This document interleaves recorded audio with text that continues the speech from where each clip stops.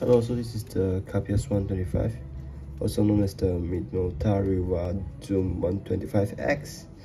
So this camera comes in a great condition, I would say.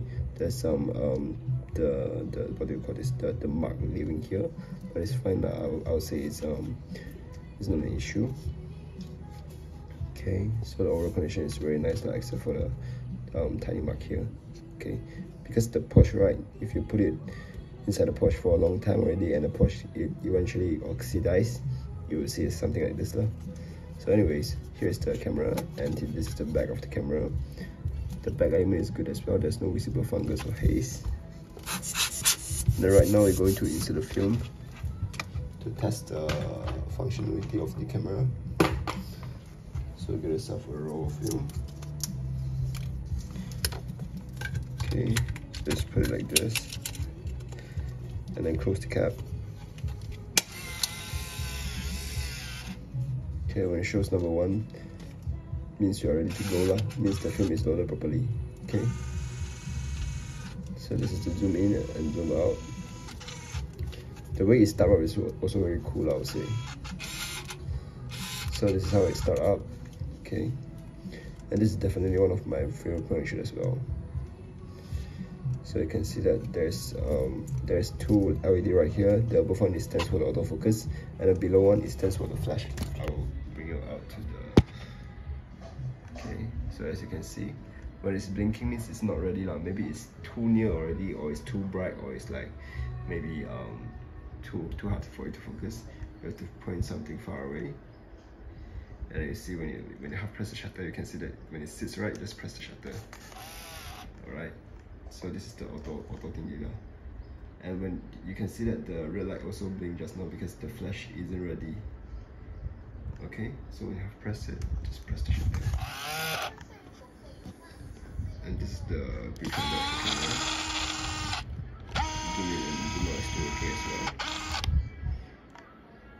Okay. And this is the panorama mode. You can see that it changes the viewfinder. So yeah, basically that's it for the viewfinder. And there are several modes for here as well. You can change it to auto. This is the date settings.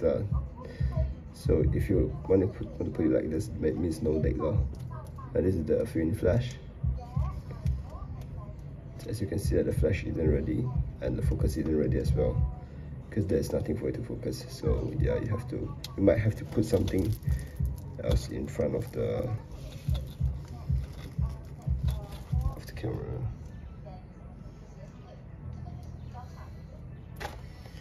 Okay, it's very hard using a light box because it's too bright for it to focus already. And this is the self timer.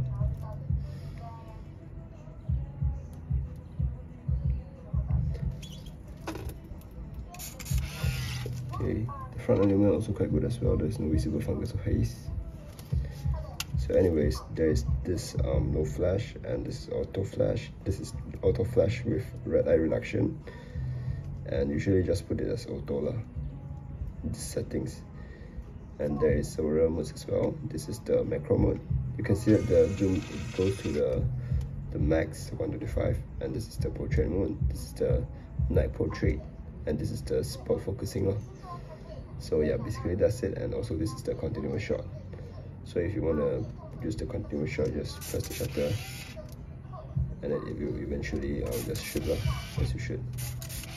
Okay, so that's the continuous shot. So yeah, everything is working just fine for this camera.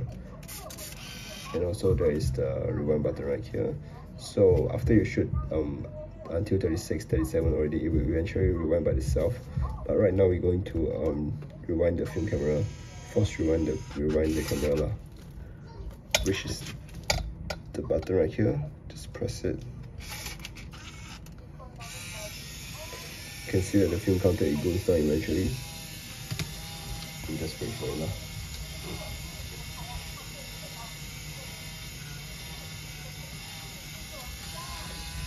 Okay, when it shows 0 already and this sign it keep blinking, means that you can go ahead and take a film out. So yeah, basically that's it, and thank you.